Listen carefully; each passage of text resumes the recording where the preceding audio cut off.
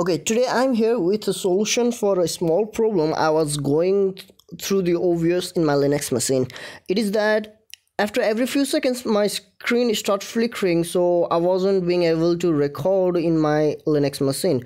It does well while recording the window, but when I try to capture the screen flicker many times, so it was barely usable for recording screen. I don't know about any other distros, but currently I'm using Manjaro with KDE Plasma 5.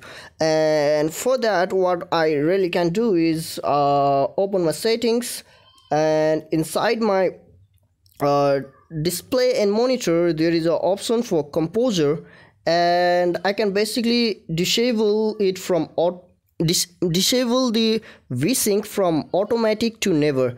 By applying the setting, it suddenly stop the flickering and I can use my OBS normally. So I hope it is helpful to you as well, and if it really helped, then please subscribe, and if you have any questions, then comment down below.